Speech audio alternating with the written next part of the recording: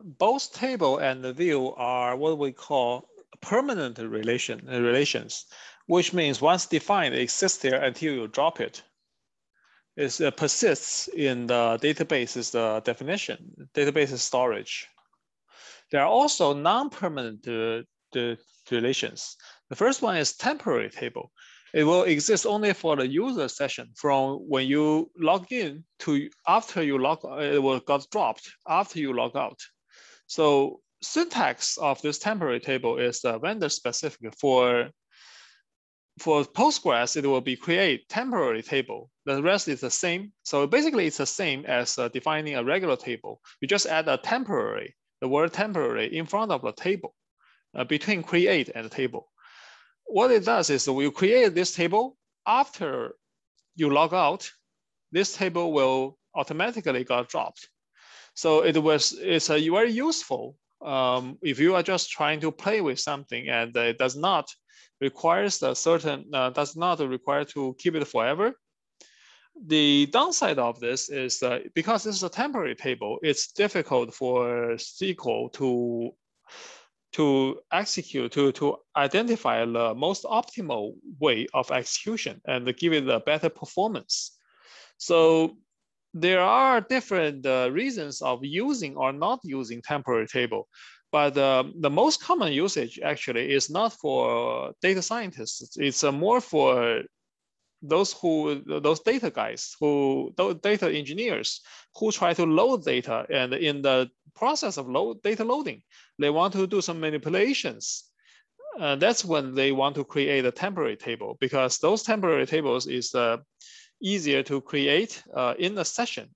When they have this data loading process, they will log into a database from some remote database and run this temporary table and create and run some manipulations.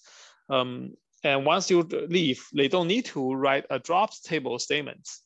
So this is the best way of the best thing for a computer, for a data engineer, that they can do whatever they want without cleaning up, right? That's an engineer's dream.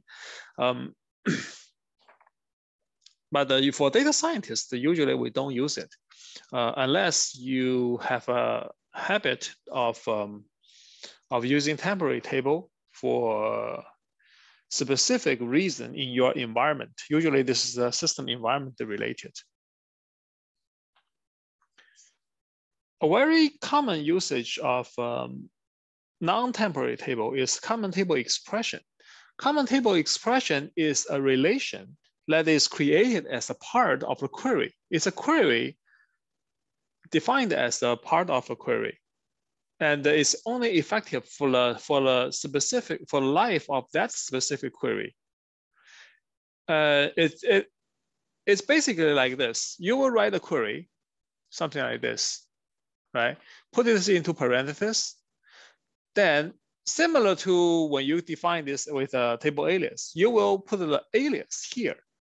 You will put a width at the very beginning. You will say width alias as something, and on and on alias as something. This is the header. This is the common table expression header, the width block. Once you finish this width block, you will have a bunch of relations defined. Then in your main select clause, in your main select statement, you can utilize these common table expressions.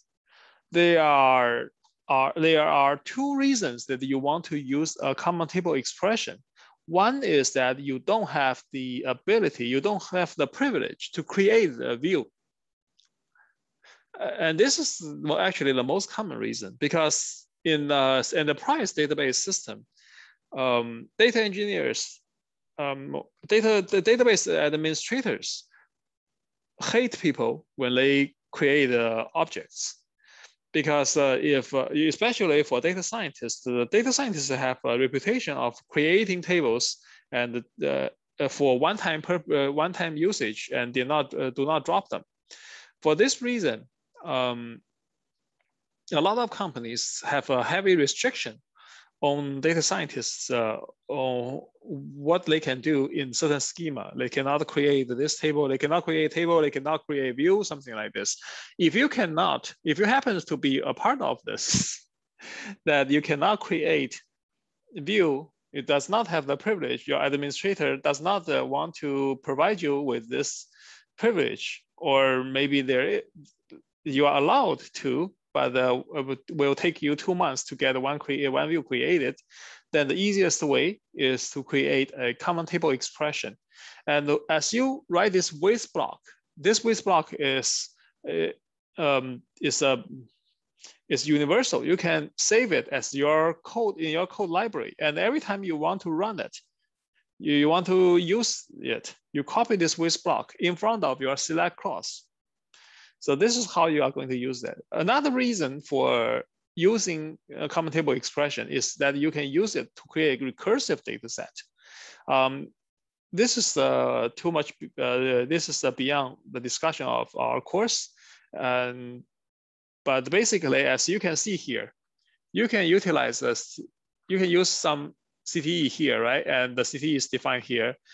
In fact, inside this CTE, inside this common table expression, instead of selecting from table 1, you can also select from yourself. There's nothing stopping you from doing this selecting from yourself. So it will be select from a table, union something, select from CTE.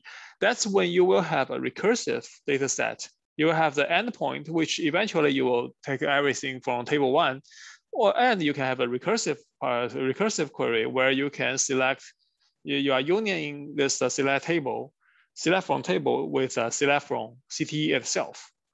But this is beyond the discussion of our course. So I'm just letting you know there's such thing as a recursive CTE, and you can use it.